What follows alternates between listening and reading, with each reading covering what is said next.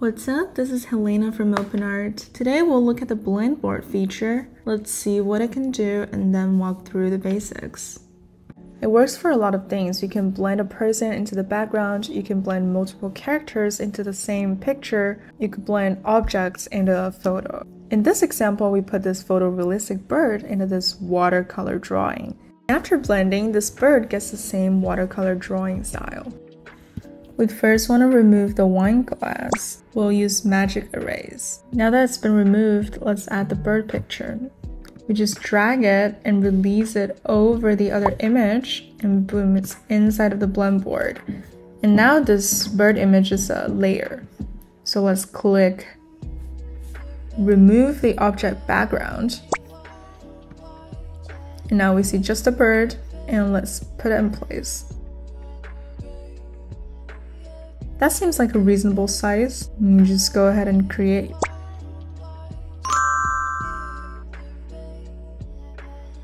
Blending is really helpful to find the right lighting for you.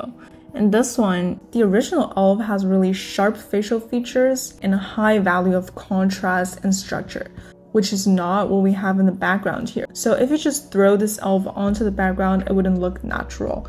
And after blending, do you see how smooth the edges are? And even the sunlight shining on the back of the hair with every single one of them. It's all great. Think of the blend board like a canvas that guides what your final image would look like. So right now we're seeing this blank square, and if we just hit create, we're going to just get blank squares. Don't hit it when it's blank though, friends. It's a waste of credits. And just like how we can set the aspect ratio on the create page, we can also do that here with the blend board by typing in the width and height, or just dragging this blend board like this. Alright, so now we can get really creative with this. The most important concept to learn would be image layers. So why don't we try this together? I just dragged this image into the blend board, and boom, it's now inside of the canvas.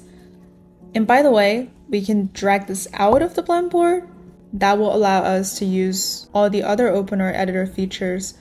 Whenever we're ready, we can just throw it back.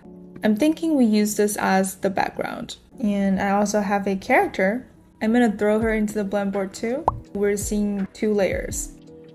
Let's look at the actions we can do. The little eye can make it visible or invisible. There is a show or hide object background. If we click on it, it helps us remove the background for this specific layer. And so now we can place this girl somewhere. Maybe somewhere right here. And we also have the drag to reorder, so we can move these layers around. And now if I'm happy with the blend board, I would just go create. And that's our blend. Look at that. So natural. If we zoom in, look at the hair. It even adds all this lighting and shadow according to the lighting of the background image. And real quick, if you're watching this video before August 2024, there may be a trick that you need to do where basically you need to click show object background and then hit blend for it to give you the best results. But if you're watching the video later, it should be all good. Just like go ahead and do it like this. Let's see how the blend board really blends different styles and makes it look so natural. I'm trying to put a bee onto this Monet Impressionist style oil painting. So we drag it, hide the object background, and that should just give us the bee. And now let's put the bee at where we want it to be.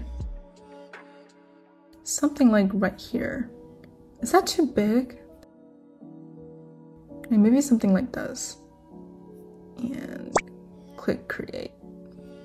The results are really wonderful, especially if we zoom in. It has really smooth edges, and if you look at the painting as a whole, it doesn't look out of place.